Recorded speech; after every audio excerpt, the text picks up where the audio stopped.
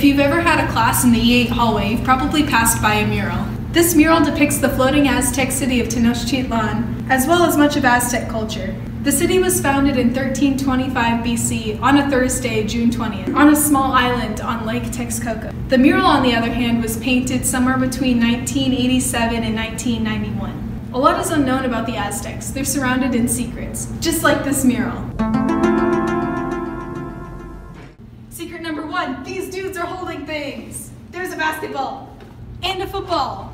Secret number 2, there are people in the ceiling. But really, there actually is stuff in the ceiling. Come check out the mural sometime, but don't run up the wall and slide down, that's stupid.